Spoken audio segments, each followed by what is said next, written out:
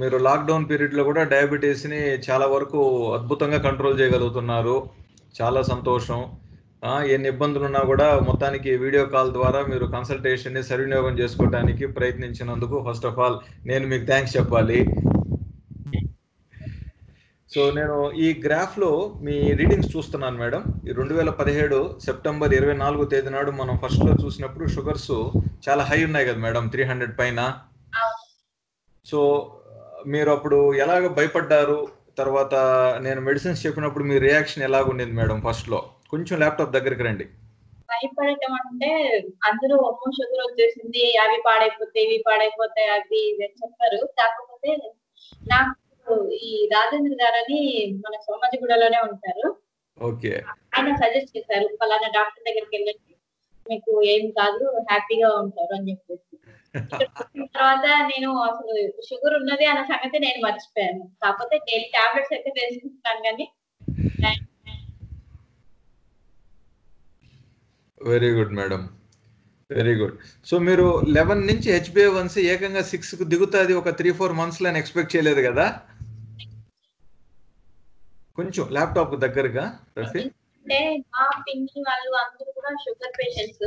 ఆమె షుగర్ తోనే చనిపోయింది. అయ్యో! అయితే నాకు అసలు ఇంకా హోప్స్ పోయినాయి లైఫ్ మీద. అయ్యయ్యో! కానీ మీ దగ్గరకు వచ్చిన తర్వాత ఫస్ట్ టైం ఏ రోజైతే వచ్చానో ఆ రోజు మీతో మాట్లాడిన దాన్ని బట్టి నాకు అట్లా ఏం జరగదు, షుగర్ అంటే అంత భయపడాల్సింది ఏం లేదు, క్యాన్సర్ కంటే భయంకరమైనది అయితే కాదు కదా అనుకుని ఇంకా అప్పటి నుంచి ధైర్యం వచ్చింది. మీరు క్యాన్సర్ అంటే చెప్తాను. 100 సంవత్సరాల క్రితం క్యాన్సర్ వచ్చినా, షుగర్ వచ్చినా గతి గమ్యం ఒకటే మేడం. కానీ ఈ ఈ 90-100 ఏళ్ల అనుభవంతో మనిషి డయాబెటీస్ అనేదాన్ని కంప్లీట్‌గా ఒక రోగం స్థితిలో నుంచి తీసేశారు మేడం. బయటకు వచ్చేసాం మనం. డయాబెటీస్ అనేది ఇంక రోగం అనేది ఎప్పటికీ కాదు మళ్ళీ. స్ట్రెస్ లెవెల్ అంతే గాని దానికి రోగం అని పేరు పెట్టుకోరు. అవును. అవును. ఎందుకంటే అద్భుతమైన వైద్యం. అంటే షుగర్ లేనట్లయితే మనిషి ఎటువంటి సహజ జీవనం గడపగలుగుతారో same can be done even after diabetes. yes sir, exactly. It's a simple thing. Simple thing. ఇప్పుడు ఉదాహరణకి నాకు మొత్తం జుట్టు రాలిపోయింది. అయితే ఏమైంది ఇప్పుడు doesn't make any difference to my career or work కదా ఉదాహరణకి. ఆ టైప్ అంత సింపుల్ అన్నమాట. అలా పోల్చకూడదు. బట్ ఇది చెప్తున్నాను మీకు అంత సింపుల్ థింగ్. సో షుగర్స్ చాలా మంది ఏం చెప్తున్నారంటే షుగర్ వస్తే బాడీ వీక్ అయిపోతారు, చాలా నీరసంగా ఉంటది, చాలా రెస్ట్లెస్ గా ఫీల్ అవుతారు, ఇన్కంప్లీట్ గా ఉంటది, ఏదైనా సరిగ్గా ఆలోచించలేరు అట్లా చెప్తా ఉంటారు. కానీ నాకు ఎప్పుడు కూడా ఏ విషయంలో అట్లాంటి ఇది అనిపించలేదు. చాలా సంతోషం. మీరే కాదు, ఇప్పటికి నేను కనీసం ఒక 4000 స్టోరీస్ విన్నాను. సేమ్ అసలు ఒకరు అనేది ఏంటి, ఏమి లేదు కదా డయాబెటీస్లో, వీళ్ళేంటి ఒక పాతాళ భైరవి సినిమా లాగా చూపిస్తారు వీటిలో డయాబెటీస్ని. ఇన్సులిన్ స్టార్ట్ చేస్తే ఇప్పుడే ఇన్సులిన్ అలవాటు పడిపోతే ఇంకా లైఫ్ అంతా పొడుచుకుంటూనే ఉండాలి కదా, అది ఇది అనేవాళ్ళు. కానీ మీ దగ్గరకు వచ్చిన తర్వాత నాకు 1 మంత్ 2 మంత్స్ మీరు ఇన్సులిన్ సజెస్ట్ చేశారు, తర్వాత అది తీసేసి టాబ్లెట్స్ పెట్టారు, దాంతో కంట్రోల్ గానే ఉంటుంది. అద్భుతం మేడం. తర్వాత మనకి ఇప్పుడు లాస్ట్ 3 మంత్స్‌లో ఎప్పుడు కూడా హెచ్‌బీఏ1సీ అనేది మళ్ళీ పెరగకుండా కూడా చాలా వరకు కంట్రోల్‌లోనే బాగా కనపడుతోంది. ఈ మధ్యలో కొంచెం మీ ఫాస్టింగ్ పెరగటం, హెచ్‌బీఏ1సీ లైట్‌గా ఎలివేట్ అవ్వటం అనేది కూడా మనం గమనించాము. బట్ అది మళ్ళీ మన జీవనశైలి విధానంలో మార్పుల ద్వారా ఇవన్నిటిని మళ్ళీ మనము కంట్రోల్ చేసుకోవచ్చు అన్నమాట. అంటే ముఖ్యంగా ఆందోళన పెరిగినప్పుడు, అంటే షుగర్స్ మంచి కంట్రోల్‌లో ఉన్న వాళ్ళకి ఎందుకు పెరుగుతోంది స్లైట్‌గా అన్న వాళ్ళకి, ఆందోళన పెరిగినప్పుడు, నిద్ర తక్కువైనప్పుడు, లేకంటే ఇప్పుడు కొన్నిసార్లు ఏమవుతుందంటే రెగ్యులర్‌గా ఎక్సర్సైజ్ చేసేవాళ్ళు వాన పడుతుందని ఎక్సర్సైజ్‌కి పోకపోవటం, లేదా పిల్లలకు పరీక్షల సిట్యుయేషన్స్‌లో వీళ్ళు కొంచెం జాగ్రత్తలు పిల్లలకు వారి గురించి సమయాన్ని కేటాయించడం వల్ల వీళ్ళకి ఎక్సర్సైజ్‌కి టైం దొరకదు. ప్లస్ పిల్లలకి ఎగ్జామ్స్ ఉన్నప్పుడు వీళ్ళు ఆందోళన చెందుతూ ఉంటారు ఏమవుతుందని. ఇదొకటి. లేదా మందులు ఇది దొరకట్లేదని చెప్పి మెడికల్ షాప్స్‌లోకి వెళ్ళి అది కాదు, ఇది, అది సేమే అని చెప్పి కొనుక్కోవటాలు, లేదా ఈ తక్కువ రేట్‌లో మందులు కొనుక్కోవటాలు, తక్కువ రేట్ల మందులు ఏంటంటే మీకు ఆ సస్టైన్ రిలీజ్ అనేది మార్పులు ఉంటాయి మేడం. 1 mg సేమ్ కనపడొచ్చు, లేదా 500 mg సేమ్ కనపడొచ్చు. బట్ అది పొట్ట పేగుల్లోకి వెళ్ళిన తర్వాత కరిగి అది రక్తంలోకి లివర్ ద్వారా వెళ్ళే విధానాలలో ఉండే కంట్రోలింగ్ ఫ్యాక్టర్స్ అందులో ఉండకపోవచ్చు మేడం. అది చాలా పెద్ద పాయింట్. అందుకనే నేను చాలా మందికి స్ట్రిక్ట్ గా సార్ ఇది సబ్స్టిట్యూట్ వాడుకోవచ్చా, లేదా నేను బయట డిస్కౌంట్ లో మందులు కొనుక్కుంటానంటే ఒక దండం పెట్టి మీరు మీ ఇష్టం సార్, నా వైద్యం కావాలంటే మీరు మెడిసిన్స్, టెస్ట్లు, కన్సల్టేషన్స్ అన్ని నా దగ్గరనే 360 degrees కేర్ కావాలంటే నేను ఇవ్వగలుగుతాను. నేను దర్శనం ఒక చోట చేసుకుంటాను, ప్రసాదం ఒక చోట కొనుక్కుంటాను, పూలమాల ఒక చోట కొంటాను అంటే ఓకే, మీరు మీ ఇష్టం అని చెప్పేస్తాను. ఏంటంటే నాకు చిన్న ప్రాబ్లం, ఐస్ సరిగా కనిపించట్లేదు సార్. ఒక్కొక్కసారి ఇట్లా మస్క్ వచ్చినట్టు అనిపిస్తుంది. ఇప్పుడు ఏజ్ మీది 48, 49 కదా మేడం. సో ఇది డయాబెటీస్ వల్ల కాదు మేడం మీకు యాజ్ ఆఫ్ నౌ.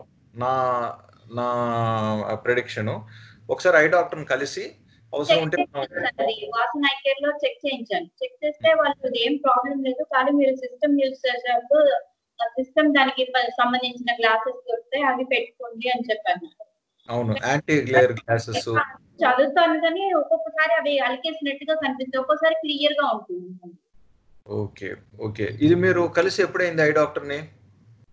ఒక 6 months అయిపోయింది సార్. ఓకే, పర్వాలేదు. ఐ ఎక్సర్సైజెస్ కూడా చాలా ముఖ్యం మేడం. నేను ఇప్పుడు ఈ మార్నింగ్ 7 to 7:45 ఆన్లైన్ సెషన్స్ తీసుకుంటున్నాను కదా, దాంట్లో ఐ ఎక్సర్సైజ్ అన్ని కూడా మనం గమనిస్తున్నాము. ముఖ్యంగా ఈ ఫింగర్ ఉంది కదా మేడం, మీ ఫింగర్ పెట్టండి ఇలాగా. ఇప్పుడు ఈ 2 వేళ్ళనే చూడండి, మీరు ఈ స్క్రీన్ చూడకండి, 2 వేళ్ళని చూడండి. 2 కళ్ళతో ఈ వేళ్ళనే చూస్తూ ఇలాగే చైన్ ముందు తీసుకెళ్ళాలి. ఆ వేళ్ళు మాత్రమే గమనించండి. మళ్ళీ అక్కడి నుంచి ఇలాగ ఐ ఎక్సర్సైజెస్. తర్వాత దగ్గరగా ఉండే దాన్ని దూరంగా ఉండే ఒక దాన్ని ఐని మార్చాలన్నమాట. సో ఇది ఒక 5 minutes చేయాలి మేడం. ఎవ్రీ 1 hour 2 minutes, లేదా ఎవ్రీ 2 hours ఒక 5 minutes అనేది కంపల్సరీగా చేస్తూ, ప్లస్ నెక్ ఎక్సర్సైజెస్ కూడా చాలా ఇంపార్టెంట్ మనకి. ఇప్పుడు అందరూ నిజంగా ఐటీలో ఎలా పనిచేస్తున్నారో కానీ వాళ్ళందరికీ దండం పెట్టాలి. నేను ఈ వీడియో కాల్స్ అటెండ్ చేస్తూ ఉండటంలోనే నాకు కుదరట్లే అనమాట. ఈ కంప్యూటర్ సిస్టమ్ చూస్తూ ఒకే పాయింట్లో చూసి మాట్లాడాలి కదా. ఇప్పుడు నేను మీ కళ్ళు చూసి మాట్లాడుతున్నాను. సో అలాగే చూస్తూ ఉన్నప్పుడు ఏమవుతుందంటే ఒకలాంటి నాకు తెలియకుండానే నాకు కొంచెం నెక్ పెయిన్ అని కానీ, లేదా కొంచెం టైర్డ్నెస్ అయిపోవడం అనేది, అలిసిపోవడం అనేది అది తెలుస్తుంది. ఇప్పుడు మనం నిజంగా ముఖాముఖిలో ఉన్నప్పుడు మీరు ప్రశ్నలు అడిగినా కూడా ఎంతో సహనంతో జవాబులు ఇవ్వగలుగుతున్నాం. ఈ వీడియో కాల్లో కొన్ని క్వశ్చన్స్ అడిగినప్పుడు కష్టమైపోతుంది అనమాట. సో ఈ నెక్ ఎక్సర్సైజ్ అనేది చేయండి మేడం, చాలా ఇంపార్టెంట్. చేయబెట్టండి ఇలాగా, గట్టిగా శ్వాస తీసుకుంటూ గట్టిగా నెట్టాలి.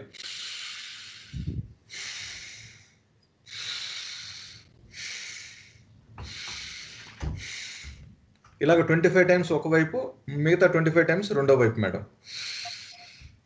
స్ట్రిక్ట్గా చేయాలి. ఇది ఎవ్రీ 2 hours చేయాలి మేడం. ఇది మీరు సిస్టంలో ఏదైనా చదువుతున్నప్పుడు కూడా ఈ విధంగా చేసుకోవచ్చు.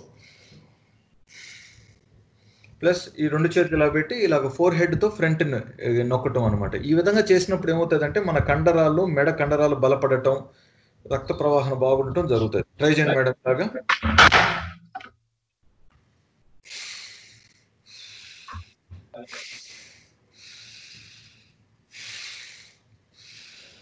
బాగా గట్టిగా బలంగా చేయాలి. అదేవిధంగా వెనక నుంచి మేడం.